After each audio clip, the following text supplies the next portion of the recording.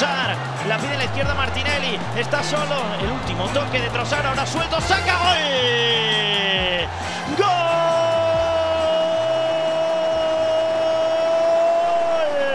De Bukayo Saka para el Arsenal.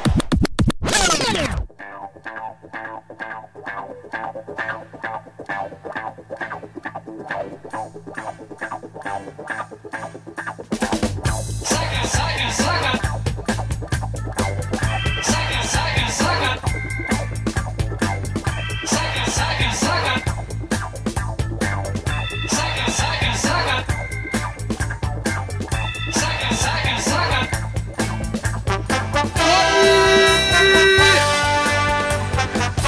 ¡Qué golazo! ¡Qué golazo! ¡Madre mía! ¡Bukayo Saka! ¡Qué golazo! ¡Saka, Saka, Saka! ¡Bukayo Saka! ¡Saka, Saka, Saka! ¡Bukayo Saka! ¡Saka, Saka, Saka! ¡Qué golazo! ¡Saka, Saka, Saka! ¡Gol, gol, gol! ¡Gol, gol, gol! ¡Saka, Saka, Saka! ¡Qué golazo! ¡Qué golazo! ¡Bukayo Saka! ¡Bukayo Saka! Saka, Saka, Saka, Saka, Saka, Saka, Saka. This is Arsecast Extra. Hello and welcome to another Arsecast Extra, as always, with James from Gunnerblog. James, a very goodly morning to you. Goodly morning, Andrew. How you doing? I've got a cold, and a consequence of this cold is that my ears are slightly blocked up, so everything sounds a little more to the right than it should, and it's also like everything in the world is underwater, you know? Okay. I mean, you're an audio whiz. Can you not fiddle with the settings so, turn up the left in your headphones and achieve some equilibrium that way? I suppose I could do that, but it doesn't work in real life. You know, beyond sitting here with headphones on, it wouldn't. I don't have those kinds of settings for, audio for the world, unfortunately. Right. I hear you. But it's disconcerting, Everything sounds far away and weird, and I don't like it. And to be clear, when I said I hear you, that was just using it as a phrase of colloquialism. I wasn't bragging or trying to rub it in. Yeah, I hear you perfectly in both ears. Yeah, I hear you loud and clear. Andrew. In Dolby stereo. Yeah. Well, I'm sorry to hear that. Funnily enough, as I sat down to start the podcast, I had a little pang of an earache, and I was like, that is. Bit of sympathy pain, maybe, for my friend. Maybe on the so. other side of the Irish Sea. How are you? I at the ground yesterday, a lot of people expressed their condolences and well wishes and wanted to know how you're doing, how you're holding up. All good. It's been a strange old week, There's a big hole in the house where he used to be, as well as a hole in the heart where he used to be. But, we're getting on with it, and Lana's doing okay. She's a little less bewildered than she was. But yeah, you know how it is. It's just one of those things. Life goes on, and you have to cope. I did enjoy the fact that yesterday an archer scored at the Emirates, and Archer said, nah, there's only one archer can make goals count at the Emirates Stadium. You're not having this. Hopefully his influence continues to shape our season. So far, it's been excellent. It's been disappointing not to hear Mikel Arteta give him some credit. He talks about the difficult start to the season. Win that. Yeah. Where's Archer's credit, damn it? Bukayo Saka this, Kai Havertz that. Yeah. Come on. Anyway, it's all good, thankfully. And I had quite a sort of dramatic, I don't know if that's the right word. I had a long trip to the stadium yesterday. How come? Well, I'd been away at a family wedding in Devon, which, for those who aren't familiar with UK geography, Devon is kind of sort of the arse end of England, really. It's not quite it's not quite Land's End, but it's about as far away as you could be from the Emirates Stadium heading west. And we stayed over on the Friday night, and obviously I knew I wanted to get back for the 3 p.m. kickoff. Yeah. So I was like, right, be great if we could leave. I was there with Camille and the baby. I was like, be great if we could leave about 9 a.m. Mm-hmm. And that was very much the plan. Got up early, made sure everything was in order, had breakfast. But toddlers being toddlers, and all things being equal, I couldn't get him out the door. by 9 a.m. It wasn't possible. He's really small, though. Can you not just pick him up? Yeah, he's small, but he is strong. Right. And strong-willed. And if he doesn't want to put a nappy on or shoes on or whatever it might be, he will run away. And that's just my lot in life at the present point in time. So I couldn't get out the door at 9 a.m. Listen, I'm not putting it all on him. Maybe there's some blame on me too. We'd end up leaving about 10. And I was like, I've got to drive back from Devon. I've got to drop Camille and Rocky at her mum's on the way. I was like, I don't know if I'm going to make it. So it was quite an epic sort of odyssey. I mean, when I say an epic odyssey, it was me sat on the A303 going past multiple service stations, just driving in a straight line. But I eventually got back to London, got to the game, and walked into the ground a mere 6 seconds after kickoff, which impressive. I was over the moon with. Impressive. Thanks, man. I mean, it was literally to the minute that I was going to do it or not. And it was quite, I think my heart rate, I need to check my wristwatch, but my heart rate in the sort of hour and a half before kickoff was probably even higher than during the game. Yeah. But I got there and it's weird. Like I like to get there early, soak up the atmosphere. Sometimes I watch the warm up because I'm a little nerd. And I missed all that. Missed North London forever. But only 6 seconds of action, in which, as far as I could tell, pretty much nothing. I think Arsenal hadn't even had the ball yet. Right. Well, there you go. There you go. Perfectly timed. The universe is strange like that, isn't it? Just 6 seconds. A lot can happen in 6 seconds. A lot can happen in 90-odd minutes as well. And there was a fair amount went on in this game. And I suppose we should start with team news. We might as well. Or team news, or the team selection that Mikel Arteta went with yesterday. I don't think there was any surprise. I mean, given that you got there 6 seconds before kickoff or 6 seconds after kickoff, you probably didn't have any time to soak up the social media reaction to the team being announced. What a shame. What a shame, I know. Yeah, you missed out. Thomas Partey being at right back, and there was a lot of like, oh my God, not Thomas Partey at right back. And it's like, well, Ben White's injured and Jurriën Timber's injured, and who else is there? Tomiyasu is one answer, but he was only just back himself. Well, exactly. He's only just on the bench and got a few minutes towards the end. But I found it a bit odd. I don't particularly like Thomas Partey at right back, but it's not as if he said to Timber and White, right, sit your arses down, I'm playing Thomas Partey ahead of you. He had literally no choice other than to play a kid, and I don't think he was ever going to do that. No, I don't think so. I mean, I was listening to the preview pod and you were talking through the options and you kind of arrive at the conclusion that Thomas Partey is the answer. And I think if there was a game in which we could afford to have Thomas Partey at right back, it was probably a game like this, a game in which we were likely to have vast amounts of possession. He wasn't going to have to do a lot of running in the wrong direction. He could basically sit in there and help out with the build-up, with his passing ability.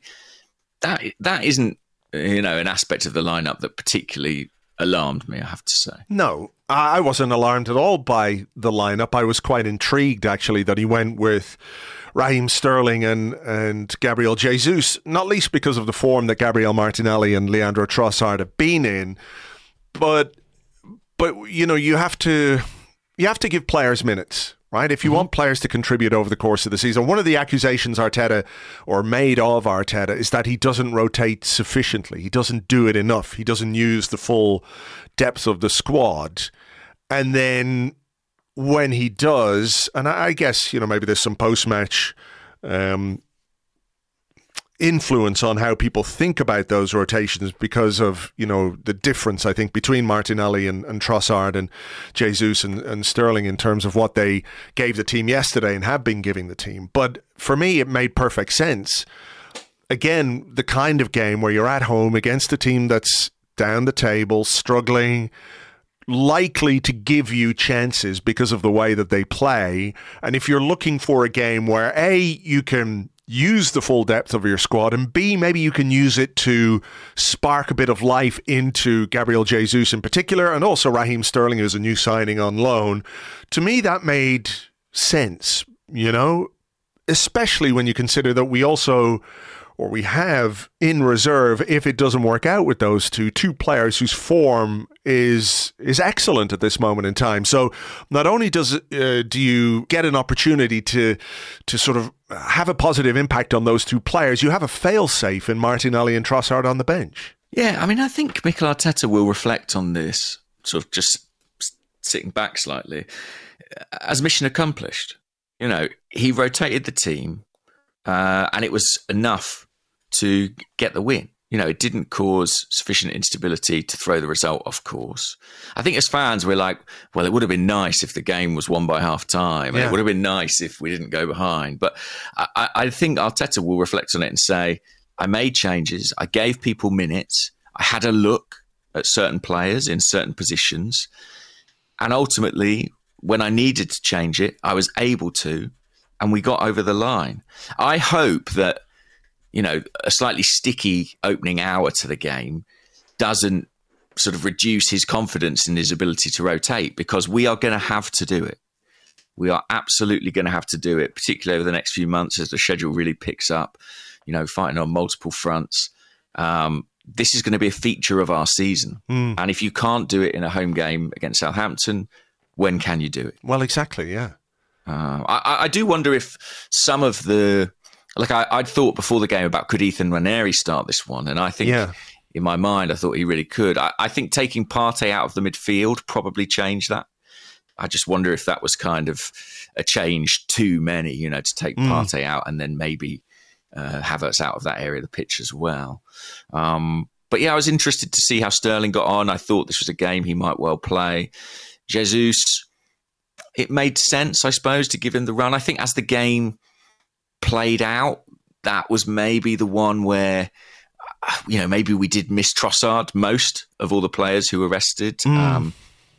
Certainly, like in the North Bank around me, that was a lot of the chat. At half time, there's a lot of, we need to get Trossard on. I think just because he's been so effective and so good for us in that role.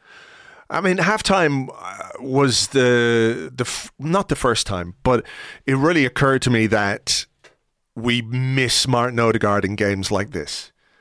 Of course. And I think there was an imbalance because we had to play Partey at right back. And I think he did his job fine, by the way. It's not a criticism of him, but he plays the role obviously very differently from Ben White and Jurriën Timber for understandable reasons. But it struck me that this was the game where we really missed the creativity of Martin Odegaard. And I think in many ways, Trossard has not quite picked up the baton in that sense, but I think he has been very influential. So you could see why we missed him. But it's worth maybe just chatting about Sterling and Jesus. And I think they both had moments. I don't think either of them were particularly brilliant, but they had moments where, on another day, it could have been just very slightly different for them. Jesus had a shot, and I think Bednarek didn't even know anything about it. It hit him and deflected away.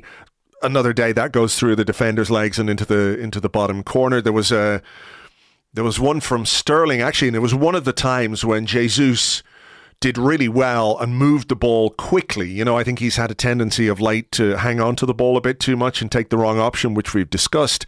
But he moved it very quickly out to Sterling on the left-hand side, who ran forward, ran into the box, cut inside. You could see what he was trying to do. He was going to curl it into the top corner, and a defender got there and made a brilliant block. So there was something... Sort of headed it away. Yeah, is that the one? Yeah, he headed it away. So I think there were some moments for those two in this first half where, their contributions might be looked at slightly differently. Although I think, when we get to the second half, you could see maybe the difference between those two and Martinelli and Trossard. But it was sort of the story of the first half, wasn't it? A lot of Arsenal dominance, a lot of last-ditch defending from Southampton. I think you have to give them some credit for the way that they defended. Backs to the wall, they made mistakes. They kept giving us possession, trying to play out from the back, but they would get men in the way. They would block crosses, block shots. But we lacked just a little bit of cutting edge in that first 45 minutes, I think. Yeah, I think that's true. And, when I thought about this game, I envisaged Aaron Ramsdale having to make a ton of saves, potentially. And he didn't really across the course of the game. I know he scored 3 goals, but it's not like he was exceptionally busy beyond that, especially in that first half. So I think we came out the blocks really strong. You know, in the first 10 minutes, there were sort of a flurry of possible opportunities. Sterling had that moment as well where he intercepted a pass from Ramsdale and ended up going through on goal. You know, went down, but nothing given.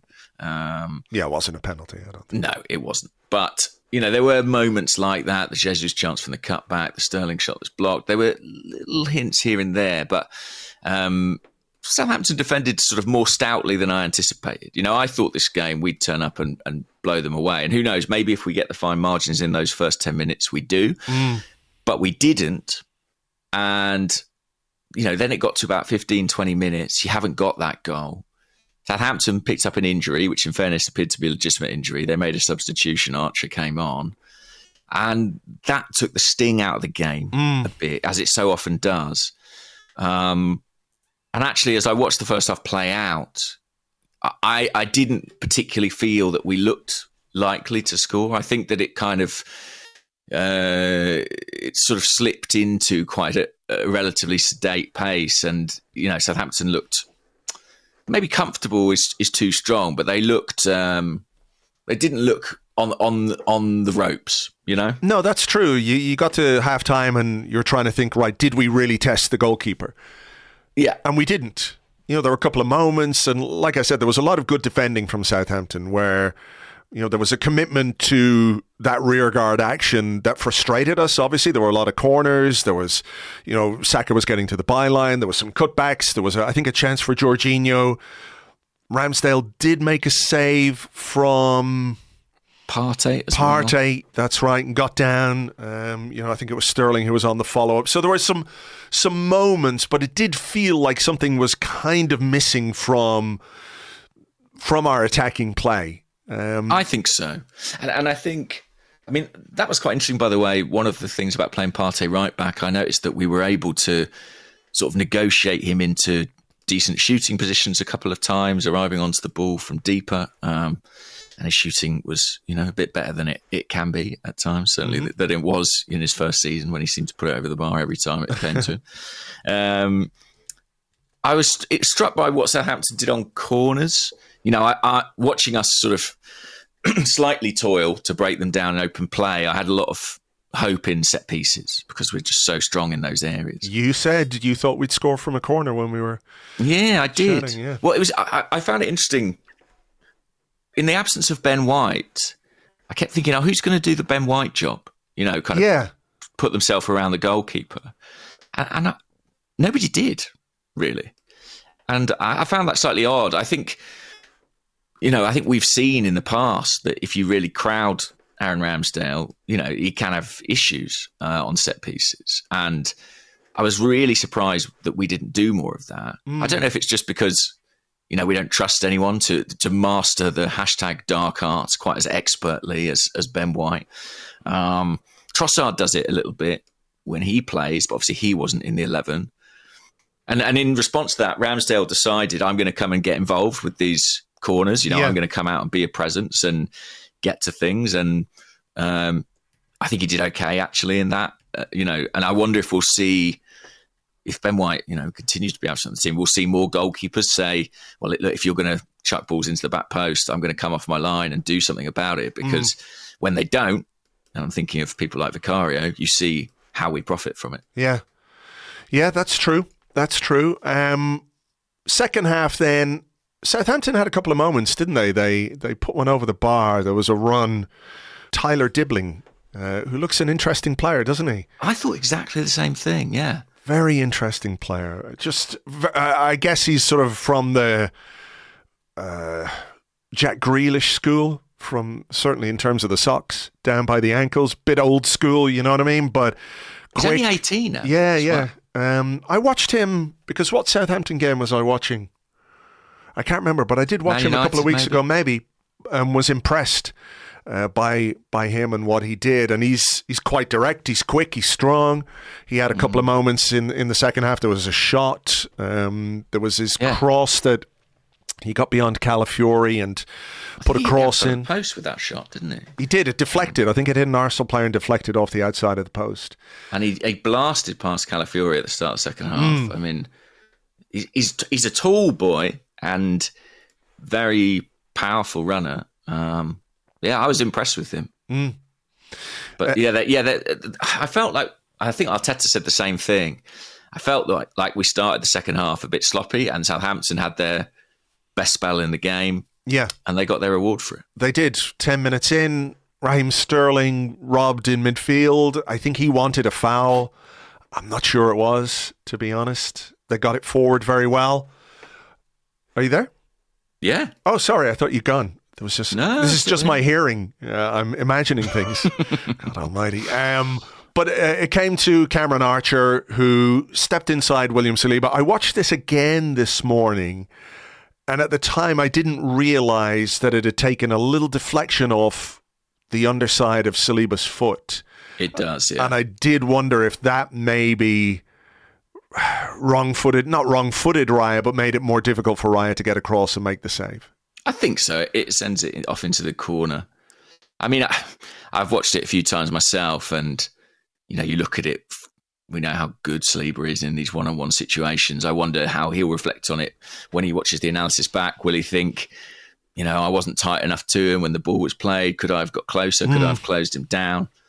I imagine he will, because he's so good in those scenarios, and very few people get the better of him. But ultimately, he's a bit unlucky because the ball comes off the bottom of his boot and skids into that far corner. Yeah. It felt, I don't know, we've got questions about the defence, which I'm going to leave to part 2. But I do have another sort of point to touch on towards the end of this. But, you're sort of like, could this be a banana skin against Southampton again? They've been a bit of a bogey team for us for a little while, for no particularly good reason, other than this shit kind of happens in football. And I was thinking, oh, God, not again, and I was thinking about the first half and the dominance and not scoring, and it was really important, I think, for us to get back into the game quickly, and that's exactly what we did. I think Southampton were only ahead for 3 minutes. Saka won the ball, made a good slight, what would you call it, a tackle or an interception, something between the two. First time pass into Kai Havertz. I think what Havertz does is just superb. The kind of body shimmy to get away from the defender, takes it on, puts it outside him, and finishes with the kind of conviction that, is night and day from Kai Havertz this time last year. It's amazing to see the difference in this player and what confidence and belief. And it was interesting, Arteta talking about the game, or talking after the game, about how Havertz is a player who needs love. He needs a lot of love, and he's got that love now, and he's responding with, a fairly emphatic finish, but one which I think said something, A, about him, and B, about his influence on the team, the way it sort of said, okay, you've gone ahead, well, here, have a bit of this. We're back in it now. You're going to have to deal with us. Yeah. It's an exceptional finish. I may be forgetting something, but I think his best in an Arsenal shirt. Unsavable. And the body swerve that he produces, as you say, when the ball comes across him, just to allow it to roll outside him onto his left foot, is expertly done, and just, cracks it in off that near post. It's an outstanding goal. Really reminded me of a kind of Robin van Persie style finish. The way he would really put his foot through the ball and say, I'm sorry, keeper, you're getting nowhere near this. And it's a mark of a player who's at the top of his game and feeling every one of those 65 million quid. And very important timing as well. I think Arsenal, it was interesting when Southampton scored, they were immediately chance for Trossard. And I think that kind of triple change was already in the works. I think Arsenal were sort of preparing those guys to come on, and Havertz scores. And then the cavalry arrive, I think 2 minutes later or so. And suddenly the momentum is with us again. Yeah, I was curious to see, let's say Southampton hadn't scored. At what point would Arteta have changed it? would it have been on the hour mark? Was that, his plan to see what Sterling and Jesus could do in 15 minutes and get to the hour mark and then make the change? But yeah, those guys were lining up before Havertz scored, and I was looking and thinking, right, will he change his mind on one of those now? Because it's a triple sub on the hour, bringing on Marino, Trossard and Martinelli. Is there anything that he might change given that we've scored and got ourselves back in the game? But I think, the game at that point needed something different in midfield than Jorginho. And that's not a criticism. I just think, we got to an hour, it was 1-1, we needed to go for it a bit, and I think he is a guy who can make way in those circumstances. And then Martinelli and Trossard for Jesus and Sterling just made perfect sense. And I think those two in particular completely changed the dynamic of our attack. We felt more dangerous. We looked more, there was more zip to our play. Like, I think Sterling did fine, but Martinelli did what he did with a bit more oomph. I don't know how to describe it. He just seemed to move quicker and move the ball quicker and cause more threat. And you could see how lively he was. He was really, really buzzing around. And of course, it was him who got the second goal. Oh, man.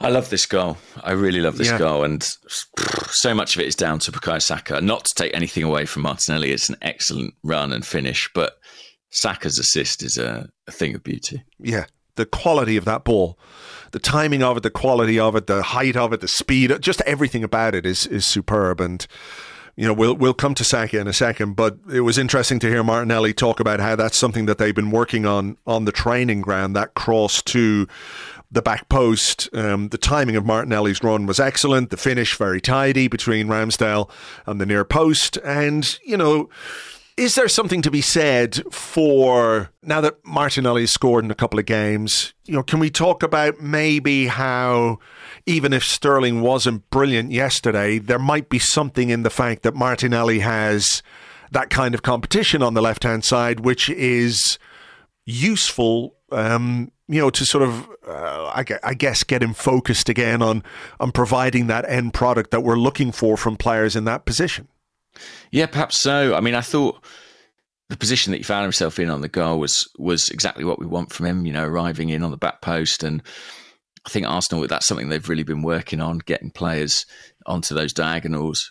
I was struck as well by the fact that you look at the penalty box when Martinelli puts it away and, almost on the edge of the 6-yard box, you've got Kai Havertz, 6'4", Mikel Marino, 6'2", 6'3".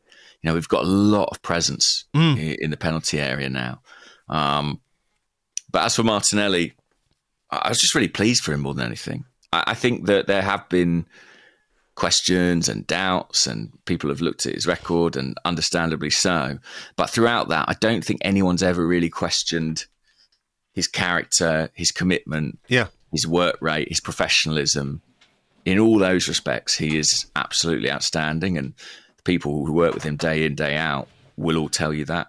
So I'm really happy to see him getting the rewards now for his hard work and the confidence to take that chance first time. I know it's absolutely the right thing to do, but there was something very instinctive about it, which is the mark of a player who's starting to feel himself again. Yeah, exactly. Confidence, as we just talked about with Kai Havertz, is a huge aspect to to what a player can do on the pitch. And maybe we'll come back to that in part two with a question or two about Jesus, who looks, like someone who doesn't have much of that. But Martinelli getting back on the score sheet after scoring last week as well. It's very timely. We need that from him, as well as all the other great stuff that you've been talking about. His commitment to his defensive work is unbelievable. But if you're playing as a left winger, you need to score goals and make assists, and he's got himself back on track. There were a couple of moments again for Southampton. That shot that we mentioned that took a deflection, hit the outside of the post. There was also, I think it was a corner where Raya came and didn't get there, and then it sort of bounced off a defender and up in the air. I have to say, though, I think he was being fouled, the goalkeeper there, as he was going for the ball. I think that would have been a free kick, having seen that back this morning. And the ball ended up, I think it hit Armstrong, came off the bar. But I think, you never know in this day and age, but I'd like to think that wouldn't have stood. I don't think so. You never know, though. it might be one of those, or would have been one of those where it's allowed stand because it's Arsenal. Hey, by the way, speaking of VAR and officiating, there was quite a long check on the Gabriel Martinelli goal. And for the second time this season, I noticed they sort of put up on the big screen the Premier League graphic of, who the check is against, what's happening. And Gabriel Martinelli, at least that's what I thought his name was once again listed as Teodoro Martinelli Silva. Theo, the new Theo, is that what you're saying? The new Theo, I guess. Yeah, Arsenal's new Theo. I just thought that was interesting. And on the subject of names as well, again, I don't know if I should be reading anything into this or not. But in the press office, when they handed out the official team sheets, Mikel Marino was just Marino. No Mikel. There can be only one Mikel. There can be, maybe that's Mikel's deemed that. The orders come down from on high. Yeah. I don't know. Maybe it's because he's a new signing and they hadn't set the typeface for him, or God knows what. But he may have gone Brazilian. He may have downsized his name. Maybe so. Or maybe it's instruction. Arteta, you no longer have a first name while I'm here. Yeah. There can be, like Highlander, there can be only one. It feels entirely plausible, just to avoid confusion. Yeah. Just get rid of Mikel. Yeah. It's impossible to know which one they're talking about when you're talking about one that's on the pitch. And, well, Arteta's on the pitch sometimes as well, isn't he? So all those guys who talk about him being out of his technical area, maybe that's the consequence of that. We did get a third goal, and I think we have to talk about Bukayo Saka and what an amazing contribution he is making to this season so far. It is, in all competitions, 7 assists and 3 goals. He has 7 assists in the Premier League. He deserved a goal. This was a slightly weird goal in that Havertz played the ball while lying on his back, flicked it through to Trossard, who had Martinelli outside him. I think Trossard was really good yesterday, really impactful, but there were a couple of moments where I think just fell below his best level when it came to that final pass, because normally he's so good. There was one where he forced Martinelli just a little bit wide, similar kind of overlap where Martinelli was to his left and he played the pass just a little bit heavy. In this instance, he took it on. I don't know what happened. I think he just sort of got caught in two minds, didn't quite know what to do. The ball bounced to a Southampton defender who took a heavy touch, and there it was for Bukayo Saka to finish with his right foot. Ramsdale had taken, I think, a step to his left. Saka's first time shot to the goalkeeper's right made it really, really basically impossible. Fantastic finish. A goal he absolutely deserved. And when you look at the numbers that he put up yesterday, 7 shots, 7 key passes, 11 crosses, finished the game with 2 assists and a goal. He's just amazing. And I don't think we take it for granted by any means. I don't think anybody takes Bukayo Saka for granted, but I do think it's worth stopping once in a while when there are other players in the team who are getting their flowers. The consistency with which Bukayo Saka produces for this team is just unbelievable. And if others are getting their flowers, I think he deserves a big bouquet this morning. Absolutely. I came away from the game just sort of marvelling at the impact he's able to have on games. The numbers this season are extraordinary in terms of chance creation. I think he's right up there, not just in the Premier League, but across Europe. He's creating as many chances in open play as he is from set pieces. It's not, his corner delivery is outstanding, but it's not just about that. And he showed that with the Martinelli goal. I'm glad he got the goal yesterday because he deserves that reward for what he's producing for the team. Mm-hmm. I think we do appreciate him. We do know how good he is, but I do have the slight feeling that maybe outside of Arsenal, his talent is actually a little undervalued and underappreciated. Not that it should matter particularly, but I think he suffers a little from just being so ruthlessly efficient. He's not a guy who pulls out step-overs or flip-flaps or drag-backs, because his play is all about efficiency. It's about how can I create an opportunity in the most direct, dynamic way possible. There's not a lot of ego in his game, and yet he's still a star. And we're very, very lucky to have him. Yes, I think he's absolutely brilliant, and he was brilliant yesterday, and on a day where I think Havertz was outstanding again. That moment, like in 94th minute, and Havertz, game is won, right? Game's over. We've scored the third. 94th minute, Havertz is battling over on the touchline to win the ball, play it back to, I think it was Kivior, who was at left back at that point because Calafiori had gone off. Absolutely just sums up what he is about, that kind of battling spirit and how much he relishes that aspect of the game now, as he talked about in midweek after PSG, where he said he didn't, previously relish the physical side of the game. I think there was a sense, and maybe understandably so, that he didn't necessarily use his size as well as he might. But I think we're seeing, a different kind or a different side to Kai Havertz. I think that kind of commitment to your job, even in the 94th minute, is part of why this team is able to do what it does on days where it is a little bit of a struggle. We can dig deep. We've got the quality, we've got the reserves, we've got the ability to change games from the bench. But I think there's something about the mentality that Mikel Arteta has installed in this team from front to back that also plays a part in maybe getting the most out of what a player can do on the pitch, because you've unlocked something in their psychology in a way. I think so. Yeah, and there's such an absolute commitment from the team. They really understand the degree to which they have to work to secure the points they need. Yeah. And Havertz embodies it, I think, maybe more so than anybody at this point in time. He is a player transformed, and he has become sort of the ultimate team player, really. And I think that's a great expression of kind of the ideology Arteta's installed at Arsenal.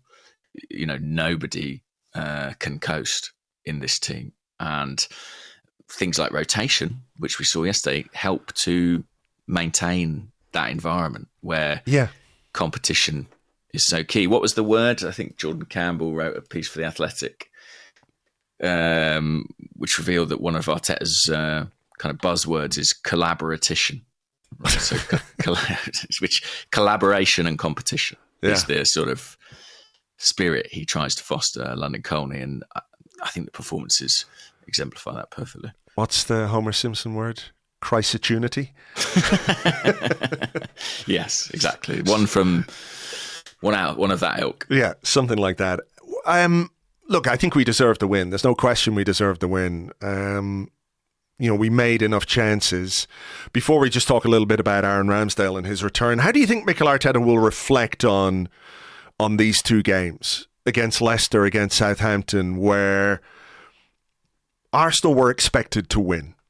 Arsenal did win, but on both occasions have been maybe tested a little bit more than people would have envisaged, and maybe more than people would have liked, right? The Leicester win was very late, and it sounds a little counterintuitive to talk about this, given that we've scored 7 goals in our last 2 games, right? Which is a pretty decent return from 2 games. But have we made the most of our dominance to manage games in the best way possible? Should we be, or should we have been, as tested by these 2 fixtures? Do we have to give some credit to the opposition? Is it, a consequence perhaps of what we've had to deal with in terms of injuries? Or will there be things that Arteta is looking at and thinking, okay, we need to do this a bit better. We've won the games, we've scored goals, we've put the opposition to bed ultimately, but I want us to do things a little bit better in future. I think they probably will, because he's a perfectionist. And he's always looking for how he can kind of, tighten the screws on his team. What's your opinion? Do you think that he'll see room for improvement? Oh, yeah, I think so. I think so. I mean, like I said, it feels counterintuitive to say we need to be more efficient from an attacking perspective, given that we've scored 7 goals. But at the same time, I think you could look at that first half yesterday and think that was a chance maybe to go in a goal or 2 ahead and make the second half a little bit easier, albeit we did that last week against Leicester and then made life difficult for ourselves again. I can't help but think that there is something to the fact that we've just had to deal with so much in terms of injury. We missed our captain. We missed Declan Rice for a game.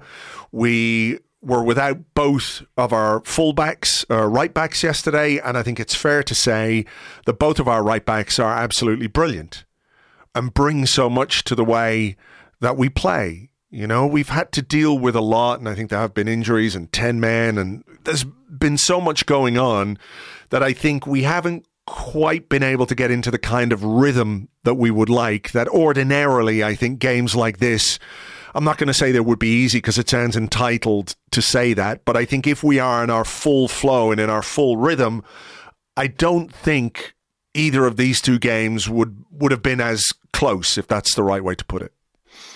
That may be true. I do think that it's impossible to see them without looking at the context. And I think the run of games that we've had has been really challenging. You know, we started with those 3 away games, Spurs, Atlanta, City, then the sheer frequency with which we've been playing. We've had games against, you know, PSG as well. I think that Arteta he'll doubtless have things that he'll want to do better, but I think he'll also be very proud and pleased with how his team have navigated this period. Sure. And I am too. I think we've come through it in a really strong way. I guess it's sort of perfect, really, because, you know, we've picked up points. We're still in the race. You know, we are on track effectively, but we also have stuff that we can look at and work on and tweak, which you would expect as the season goes on. Yeah. I think Man City have set the model, right, which is that first half of the season is a little bit about fine-tuning and finding the formula, and then it's after January really that, you know, you just are on a roll at that point in time and have to just continue to build momentum and keep the run going. Yeah, we've kind of had to rejig the recipe a little bit, haven't we? Without Odegaard, without, you know, some players here and there. Ben White's been absent quite a lot. He's been a really, really important player. I mean, imagine if I told you that Ben White and Martin Odegaard were going to miss, you know, as many games as they have. That right-hand-sided combination of them with Bukayo Saka has been absolutely integral to everything Arsenal have done over the last 2 years. And in fact, I guess that's another feather in Saka's cap. I was just going to say, he continues to perform even without, you know, those players who've been played such key supporting roles for him. Yeah. I'm not lost for words, but I think I've said everything I need to say about just how relentlessly brilliant Bukayo Saka is.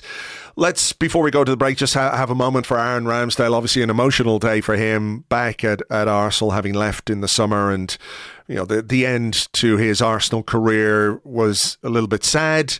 I don't think anybody's at this point doubting the decision to go with David Raya. Nevertheless, you know, when Ramsdale signed his contract, it would have been May last year or the year before. No, it was May of last year, wasn't it? You know, he talked about wanting to, you know, be at the club for a long time, and the connection between him and the fans was always quite a special one, I think, even if, you know, when he was on the bench last season, there was a lot of focus on him and it wasn't helpful. But I think that connection with the fans, where having overcome that scrutiny before he signed for the club, he became very much a favourite, didn't really have a chance to say goodbye, and I think he got a great reception yesterday. Easier, of course, when your team has won, but I think it was a nice day for... ultimately a nice day for him, in the sense that he got that opportunity to say goodbye. He won't be pleased about the result or being beaten 3 times, of course, but, you know, on a human level, I think it was a nice day for him. I think so. He gave a good interview, I thought, to BBC Sport in the week in the run-up to the game, where he spoke well about the situation at Arsenal, and it was particularly interesting about the kind of TV coverage, his frustration, you know, with them constantly showing him on camera every time something happened with Raya, and vice versa. But he got a great reception. He managed somehow to not celebrate Southampton's goal, which must have taken extraordinary restraint. I didn't see that. Yeah, how we know he usually likes to react. And the last couple of minutes of the game, really, we had that lengthy stoppage time period, 9 minutes or so, and the last 2 minutes, certainly around me, was an opposition player's name being sung. I don't recall that too many times, in my time at Emirates Stadium. So it was a very warm welcome, and we shall see him again. The last game of the season is Arsenal away to Southampton. Oh, my goodness. Lost narrative there, potentially. Potentially. Let's hope it's all done and dusted at that point. Yeah, we'll be over the line. Hopefully. Yeah, exactly. We'll have it wrapped up in April, and we can coast our way through May. I think that's the way to look at it. All right, we're going to take a little break here. We'll come back with your questions and more in part 2 right after this.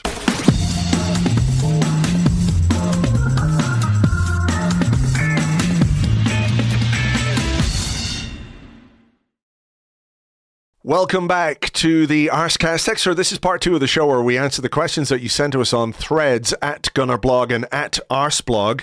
Also on the Arseblog Discord chat server, which you get access to if you are an Arseblog member on Patreon. Can I go first? Do you mind? No, by all means. All right, here's a question. This is a big one now, all right? And we talked about Bukayo Saka in part 1. But Danny Nick 8 asks, hi, gents. Will Bukayo Saka beat Thierry Henry's Premier League assist record this season? What is it? Is it 20? Oh, man, that's a big number, isn't it? He's already on 7. Thierry Henry assists record.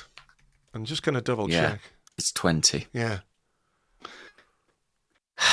He also scored 24 goals.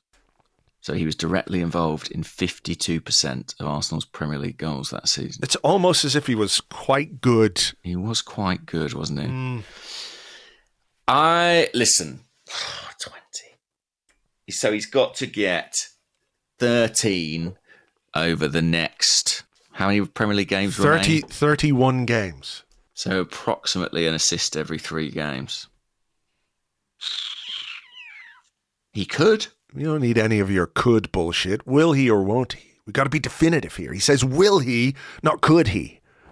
I'm going to say that he won't. I'm going to say that he won't. I just think that this run he's on right now is absolutely incredible in terms of assists. But I think that over the course of the season, his numbers will balance out more. There'll be more of a spread of goals and assists.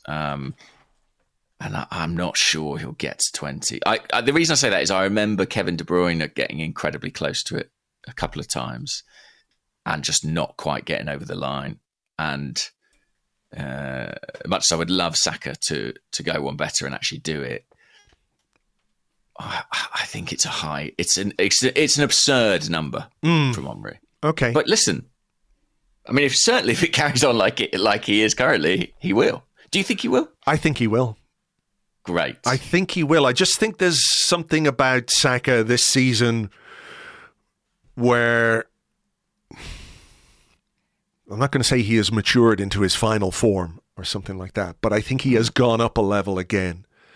And I think we are looking at a player whose ability to produce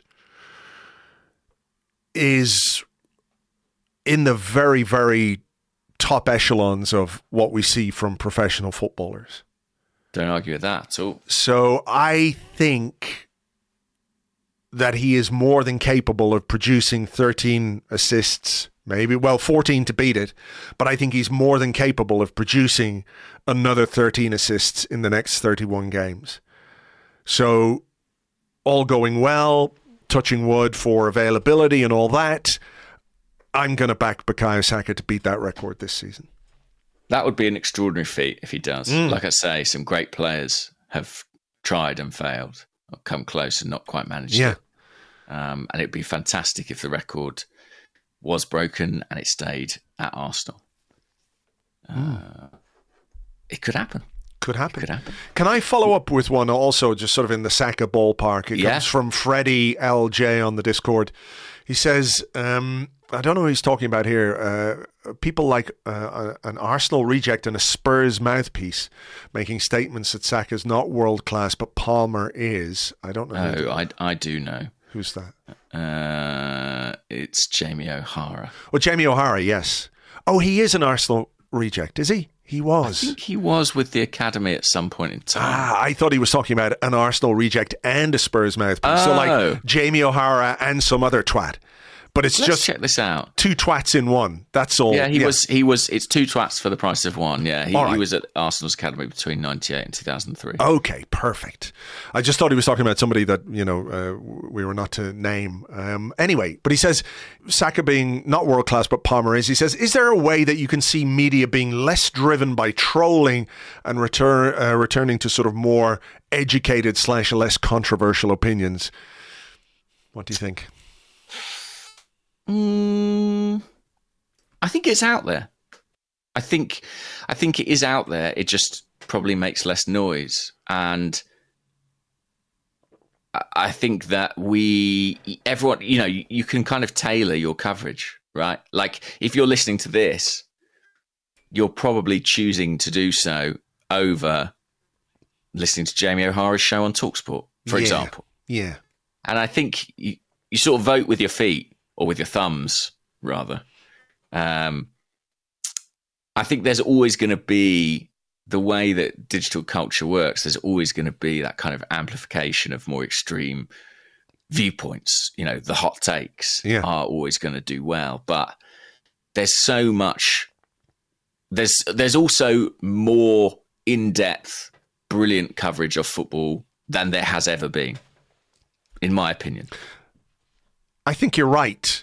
The unfortunate thing is people very, very rarely, and this isn't to be critical, but I think you very rarely see somebody screenshot a paragraph or take a clip from a podcast or whatever and say, this is actually really good analysis. This is a brilliant piece of writing, whatever it might be. Whereas a twat like Jamie O'Hara saying Bukayo Saka is not world class and Cole Palmer is essentially trolling. That's what it is. But people react to that and then they screenshot that and go, look at this idiot. Look what he's saying. And other people go, God damn, that idiot is an idiot.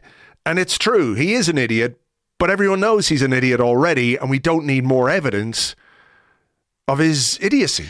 That's it. I mean, that's how it proliferates. But I suppose what I'm saying is, and I'm aware this may be easier said than done, but like, can't we just ignore Jamie O'Hara? Like, can't we all just get on with our lives and be like, fuck this guy? Fair point, well made. I think it's incumbent on every individual to an extent. I know it's annoying when things are noisy and you go on social media and the algorithm is feeding you stuff that's deliberately provocative, but we just have to try to aspire to a place of being more zen and not being provoked by wind-up merchants. Well, that's what he is. Yeah, that's true. That's his business, right? But that's all he can do. Yeah, it is all he can do. And it's sort of extraordinary that you can make a living from that. But I guess I sort of feel like, but where's the pride? Like, does Jay...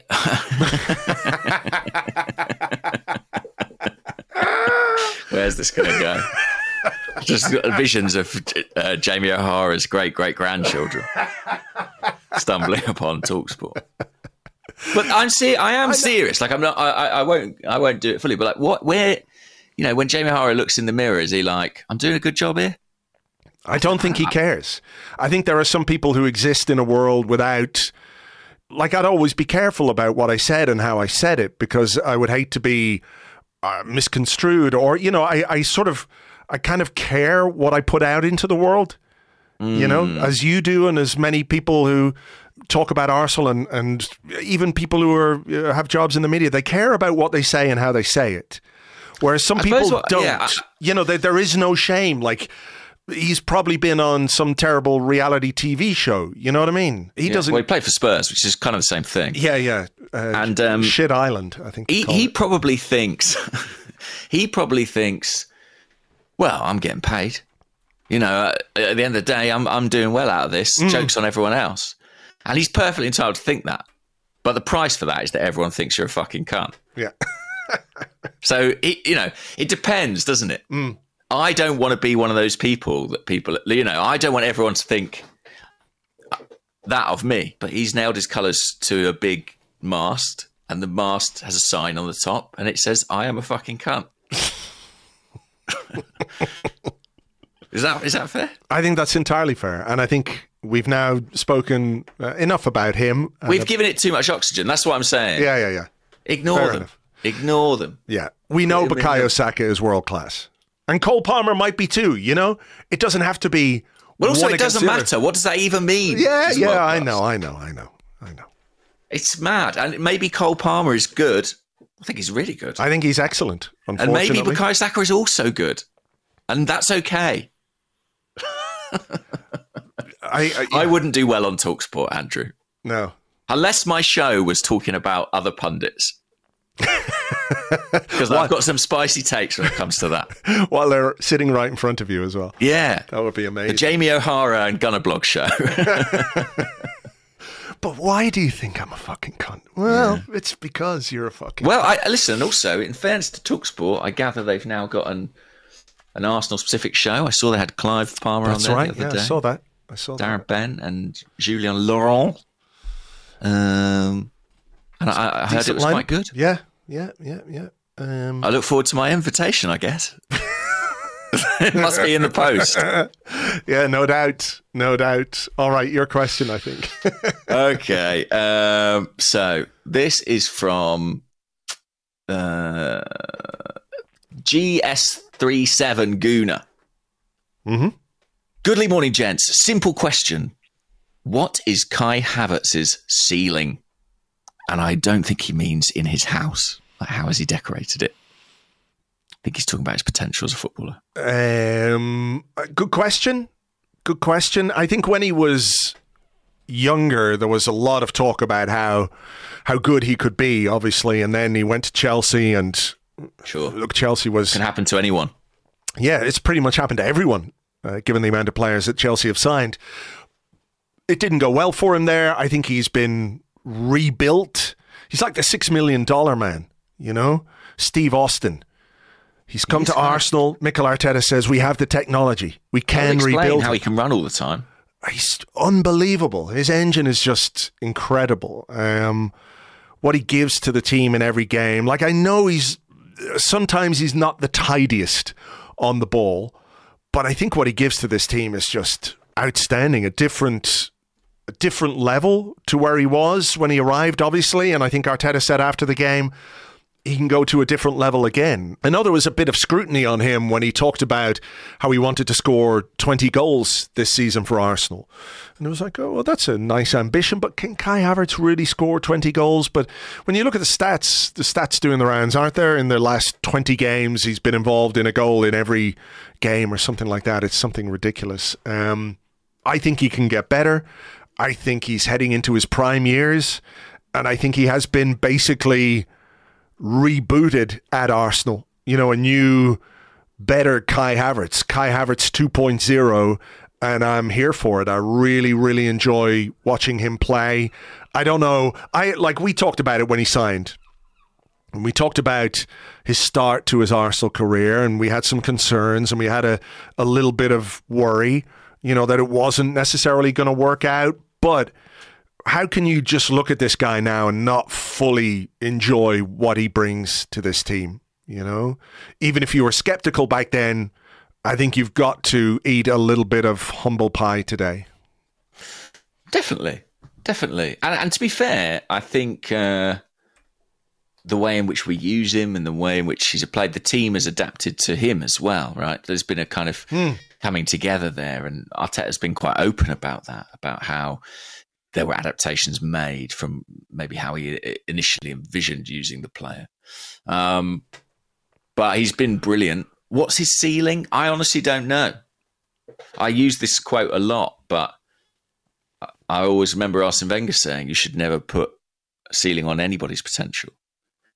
And I think that's right, because athletes continue to amaze you. You see things from them you didn't expect or didn't think they were capable of. And I think the biggest catalyst to that is confidence and self-esteem.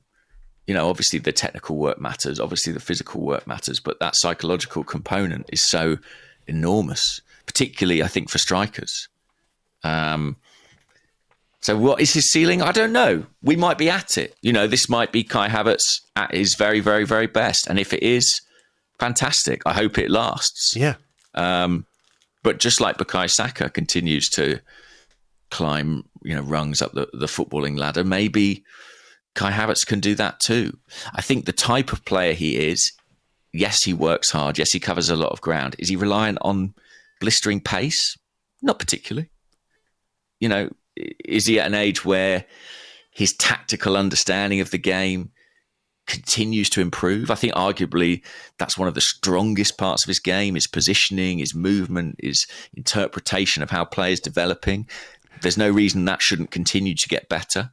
You look at someone like Thomas Muller, his compatriot, and how he continued to perform and excel like into the later stage of his career, arguably to get better and better too. Havertz could be similar in that regard. I don't know. I'm excited to find out. But I think his form and his performances raise interesting questions about centre forward and what Arsenal might do in that position moving forward. In future windows. It's very hard right now to look out there at Europe or the world and see many centre forwards you'd want above this Kai Havertz in this team right now. Yeah, I think we've got to the point where it's not necessarily who should play ahead of Kai Havertz, but who do we have in reserve, or who do we have as an alternate to Kai Havertz, rather than is Kai Havertz good enough? Here's the stat from Statman Dave. He says Kai Havertz has now been directly involved in 20 goals in 20 Premier League games as a striker for Arsenal. He's averaging a goal or assist every 82 minutes in the Premier League as a striker. There is, I think, probably a little grey area as to, was he playing as a striker yesterday completely? I'm not sure. But he finds himself in those positions. And just sort of going back to your point about his tactical understanding of the game, is this not one of Mikel Arteta's great strengths? In that he is able to, how do I put it, unlock things in players or their understanding of the game. Mikel Merino midweek saying he learned so much, about the tactical aspect of the game and Arsenal's system in 4 weeks while he was injured. This ability to get players to understand the game and understand their roles within games is one of Arteta's great strengths. I don't know if you saw Match of the Day or the Match of the Day analysis, but they were talking about how Rice and Jorginho would press at certain moments in the game when Southampton were trying to play out from the back. Right. And it's almost like when you see the two of them move, it's almost like someone has pushed a button to make those two players move in tandem at exactly the same time. But what they're doing is they're seeing what Arteta and what the coaching staff and what they've worked on the training ground, that when A happens, you do B, right? Yeah. And it's fascinating to watch it. And, you're talking about players like Jorginho, who's been there, done that, worn the T-shirt, in a very long and illustrious career. That tactical understanding of the game, just playing out in simple moments, the coordination of movement as we try and win the ball back high up the pitch. To us, I know there are people who watch the game through a very tactical lens. I'm not necessarily one of those. But when you see the positioning of the players and the way that they move and the way that they stay organised on the pitch, I think with Havertz is a great example of that. It does speak to what Arteta is doing with these players and how the clarity of instruction makes it, I'm not going to say easy, but you can see how it is for them to carry that out on the pitch. Absolutely. And I think we recruit for it as well. Intelligence. Intelligence, yeah. Or a willingness to learn. We've signed some more experienced players who have a brilliant tactical understanding of the game. Jorginho, you mentioned. Mikel Merino, when Arteta was asked the other day, what does he bring to the team? That was the thing he emphasised above all else. His intelligence on the pitch, his ability to implement different tactical ideas. And then you've got guys like Kai Havertz or Declan Rice who arrive really hungry to learn. I think Calafiori, Timber, they would be in that camp too. to absorb as much information as possible to make themselves better players. Trossard, another example of someone who arrived maybe more fully formed, but just had a very, very good tactical understanding of the game. It's not just technical and physical profiles we recruit for, it's a mental one as well. Yeah. And we've done really well in that regard.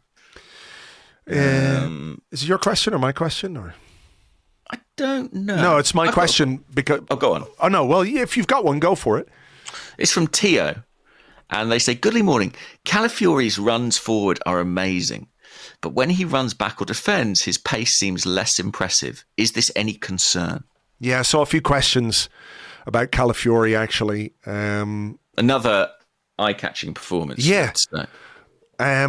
Dwight the Beats asked a similar question on the Discord. I've noticed people getting in behind Calafiori a few times. Happened once in this game, which led to a Southampton chance, and happened a couple of times in the PSG game too. Is that a worry?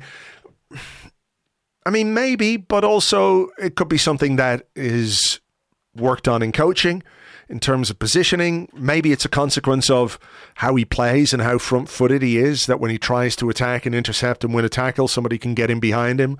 I don't think he's necessarily the world's fastest fullback by any means, but a lot of that can be worked on with positioning, body position in particular, when you're defending, when you're facing up against a player. You know, how can you make it difficult for them to get beyond you? So I think there is still something quite raw about Calafiori. I think there are things that he can do better. There are things that can be improved on and things that I think will be improved on. But I watched him yesterday and was just so impressed again. The way he looks so comfortable. We talked about him last week, talked about him and Timber last week, so don't need to go over that again. But some of the tackles he makes. There was one where ball, I think it was first half, ball was cleared down the right-hand side. Big, long clearance from Southampton. Don't know if it was from the goalkeeper or a defender. It was a really high ball. He was running back towards our goal, took a touch with the ball coming over his head, went into midfield and made a pass, and it was just brilliant.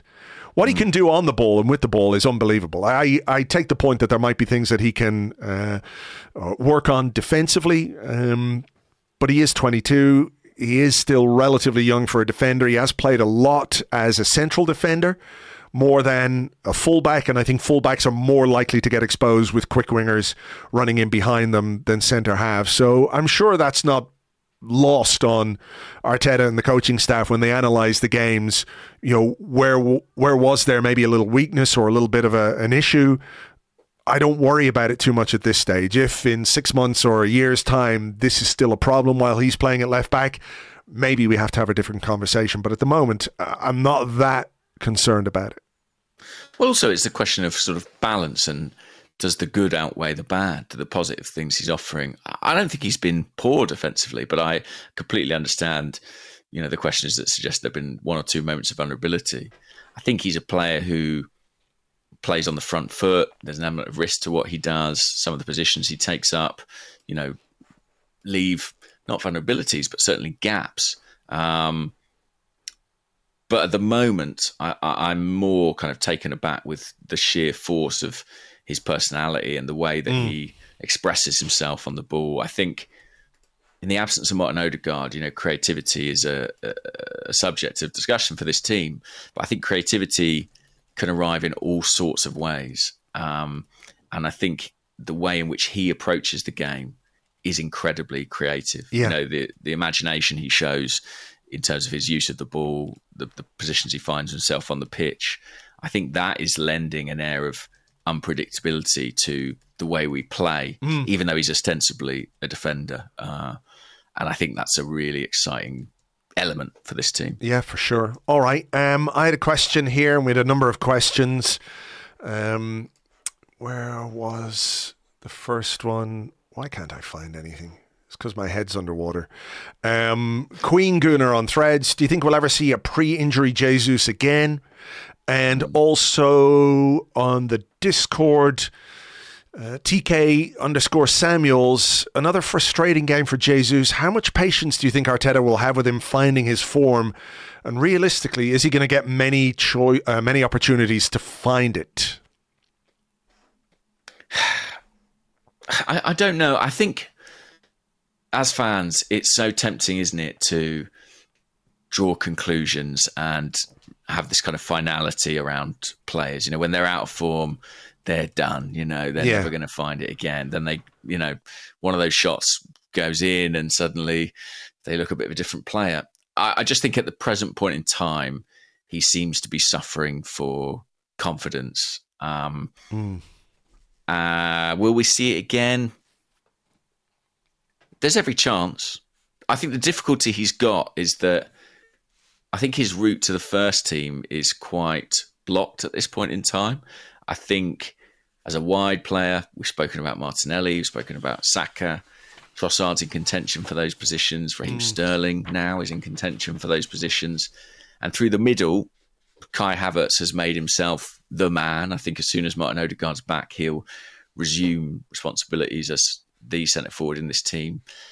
And I think what Trossard has produced has moved him actually ahead of Jesus now in the pecking order. And I think I could say that at this point in time with some confidence. If Havertz isn't there, it's a big game. I want Trossard in that false nine role. So the problem for Jesus becomes, can I get the chances I need to find that rhythm, to find that form? And that would be my only sort of concern in terms of whether we see him at his best again. Is he going to get those opportunities? I'm not so sure. What do you think? It's hard not to worry, It's 21 games without a goal now. I don't think he's ever been quite the same physical presence as he was before that World Cup injury. Yeah. Because one of the things that really struck me about him when he first arrived, I know he was an upgrade on what we had at number 9 previously. Lacazette was not really physically at it for a while. And Jesus was much more mobile, much quicker, better in the air.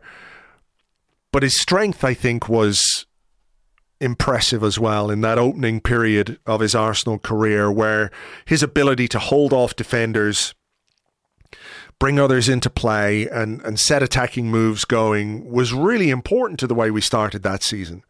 I think people overlook, because maybe the end product, I think he maybe 5 goals, 5 assists in the time that he was fully fit before he got that injury at the World Cup in 14, 15 games. So it was pretty decent, but it wasn't brilliant in terms of goals. And that worry was always there. But that ability doesn't seem to be there anymore. And I don't know if that's a physical issue, if defenders or other teams have just worked him out a bit more. I don't know. He was at Man City for a long time, so they've had plenty of time to do it.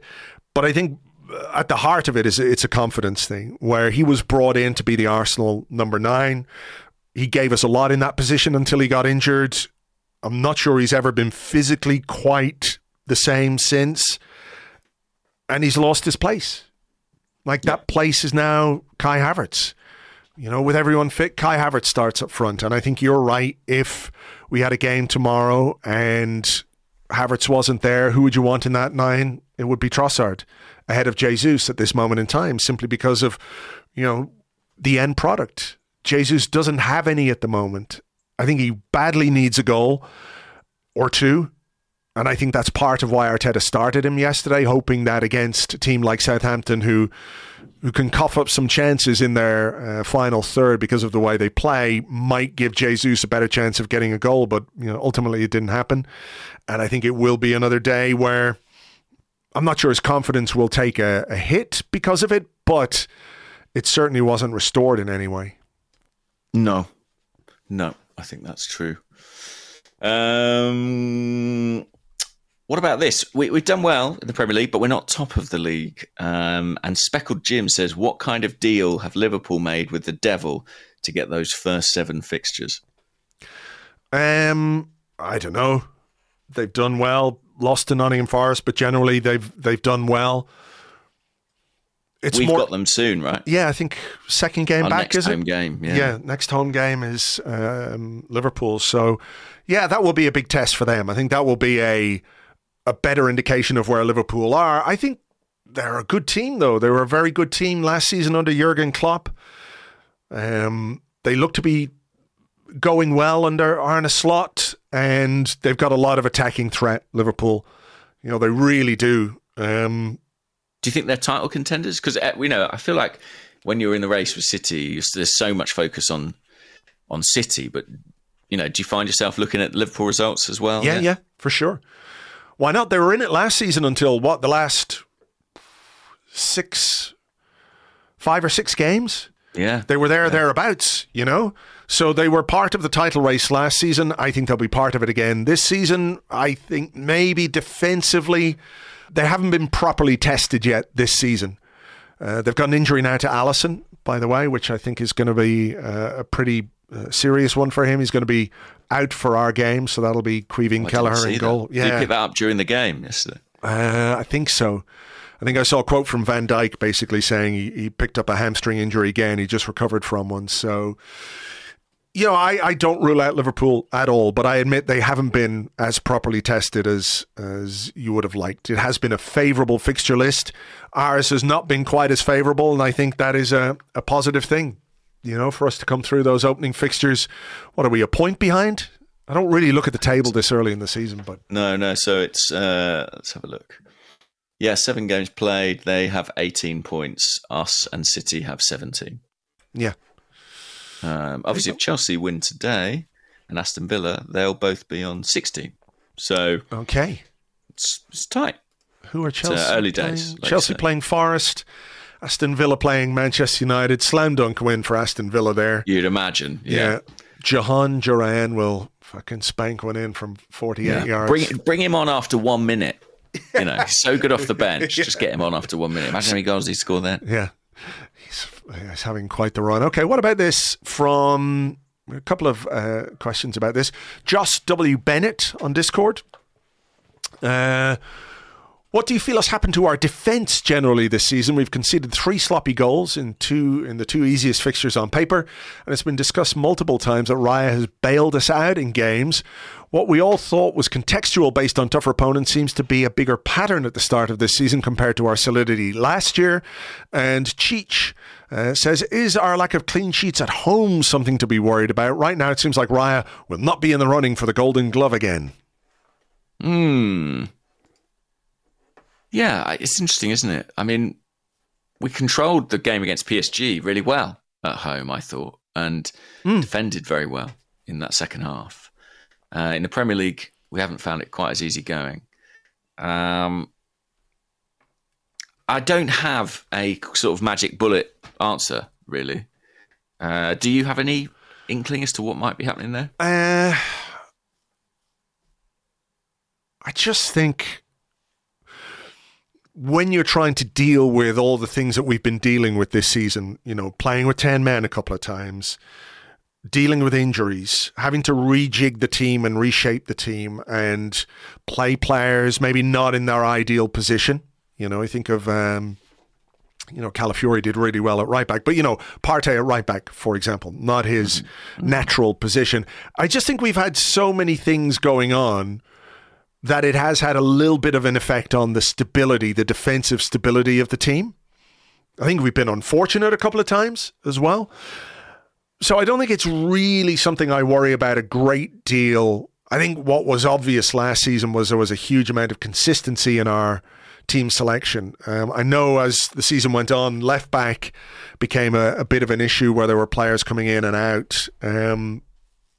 But we've missed the solidity of Ben White. We've missed Jurrien Timber. I think Jurrien Timber plays the right back role a little differently from Ben White as well. And there have been other factors that have maybe destabilized the team to an extent, which could explain the goals that we've conceded. But the flip side of that is that we've coped really well with those challenges and with those absences. Even if we have conceded a few more goals than people would like, we're unbeaten this season. We've won a lot of games. We've drawn a couple, but we've won a lot of games. And I think that is the thing I would take away more than defensive instability. It's our ability to cope, even with a bit of that in our game, and get results.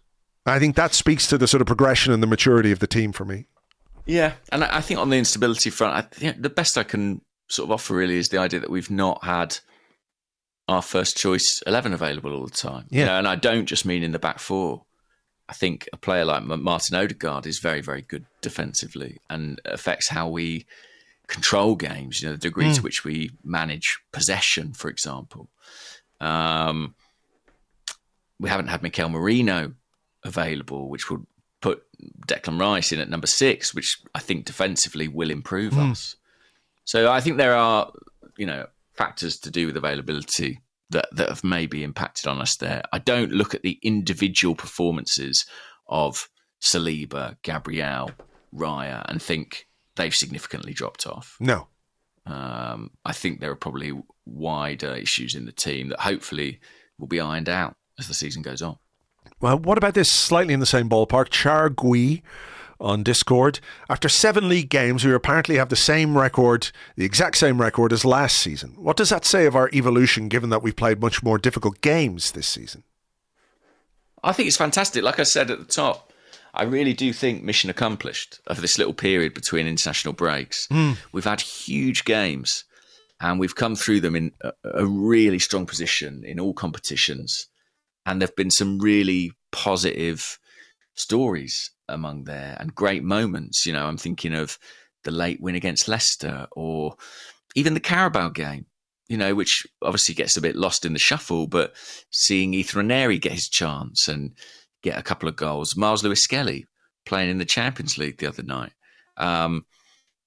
Obviously, you know, the brilliant defensive performance at City, the good attacking performance we showed against Leicester.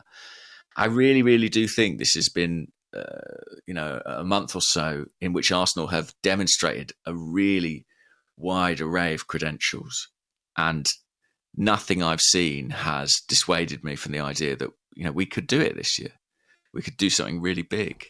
What did you make of Saka after the PSG game when he was asked if you know, they felt, I think it was Thierry Henry on that CBS show who asked him, you know, do you think this is the year? And he said, yeah, we all think it could be, you know, this is the year. What did you make of the answer? What did you make of the honesty of the answer? Like he said, we all hope it can be. But I think you kind of need that inherent belief, don't you? If you are going to go and win a title, you have to believe you can go and win a title. Yeah. And I think it takes the belief, like the true conviction, a little bit of time to catch up with the potential. You know, Arsenal could have won the league 2 years ago. Had things gone a little bit differently, but did that squad, did that group really feel they were ready? I'm not so sure. And I think having come so close twice, I think there is a feeling like it's our turn, it's our time. And I think that's maturity as well. I think this, don't forget what a young group this was. And some of those players are arriving at a time in their life where, you know, they're proper adults at this point in time, and they know what they want, and they have a degree of confidence in what they're doing. And Saka is one of those guys. So I like that. I like showing that confidence and thinking, why not us? And that's a view that's not biased or Arsenal-centric, or that's something that's shared. You know, if we do turn on the radio or turn on the television and listen to mainstream media, there are plenty of other people out there who think Arsenal can do it or Arsenal will do it. So it's a very, very exciting time in that respect. Yeah, for sure. For sure. Have you got one more? I've done the Liverpool one. We sort of covered them really. I had a few like about Calafiori. Is he the Italian Nuno Tavares, but good? That's what Andrew Allen said on the preview podcast. So it's catching on. Yeah, there you go. Jacobella asking the same question. Pyro Guna, how long will it take to un-Chelsea Sterling? Don't know, but we successfully un-Chelsea'd Kai Havertz, so anything's possible. You got one there? There was one about Declan Rice. From Plastic no said Declan Rice is having an inverted commas slow start to the season by his very own high standards. Do you have any ideas why this is? Is it being the left 8 versus 6, new teammates on the left side, playing next to Partey in a double pivot? I can't personally put a finger on why his performances are somewhat underwhelming, and I'm just curious as to what you think about that. Yeah, I had a moment in the game yesterday. He was trotting over to take a corner right in front of me. And I was like, oh, there's Declan Rice. And I sort of was like, oh, yeah, Declan Rice plays for Arsenal. Yeah. Whereas I feel like at this point last season, after every game, we were just eulogising about how extraordinary he was and what an incredible signing it had been.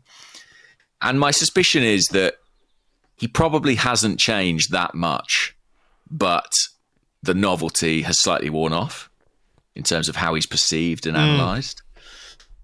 That said, I don't think he's at his 100% best level yet. And I think that's maybe to do with playing in a midfield that's had to be reshaped, had to be reworked, that isn't in its final form, I think we can safely say. And I think we can only really start to judge then. I think he's been good. I think he's done lots of Declan Rice things. I think he's been physical. He's won the ball. He's protected the back four. He's worked hard. He's carried the ball. He scored a lovely goal, didn't he, in the Carabao game? Some great set-piece delivery as well. But I think maybe we're just a bit more acclimatised to it. I think that's it, exactly, yeah. Yeah. I think maybe there is a bit of a drop-off from some of his very best performances last season. It's hard not to think there's just maybe a bit of a post-Euro summer I think that would be hangover. Natural, wouldn't it? But like you, I think we've basically become not inured to Declan Rice just being really good. I think he can play better than he has done, but I don't think he's been bad by any means. And I think that's kind of all there is to it, that he set a very high bar last season and is maybe a little bit below that. And I think as football fans, we have to find something to worry about, you know? Mm-hmm. We always have to find something to worry about, which isn't to say it's without merit, but I don't have any really big worry about Declan Rice and what he can contribute to this Arsenal team. Did you see the moment yesterday where the referee made him wanted to check that the ball was in the quadrant for the corner? Oh, yeah. Yeah. And the referee came over and went, "Is that ball in?" And he went, "Yeah, it is. Look, I'll move it." And he moved it and it didn't go anywhere and it stayed in exactly the same position. And he just took the corner. It's like, what was dark arts, Andrew. Yeah. Every little bit we can wring out of the dark arts. That's quite light dark arts, though, I think you would say. Yeah, light dark. Light dark arts. Okay, we will leave it there. Get this podcast out to you all to listen to. Hope you have a fantastic Sunday. We are heading into an interlull, of course, but we'll do our best to keep you entertained. Join us tomorrow for a look back at all the Premier League action in the 30 over on Patreon. You can join up if you like, patreon.com/Arseblog. For now, though, thank you very much indeed. Oh, by the way, if you would like to give us a review, you can leave reviews in all kinds of podcast apps these days. So if you'd like to give us a nice review in your favorite podcast app, that would be very welcome. We haven't asked people to do that for a while, and it always helps get the show a little bit more visibility. So if you could take a moment to do that, give us a nice review, that would be very welcome. For now, though, take it easy, and we will catch you on the next one. Bye-bye.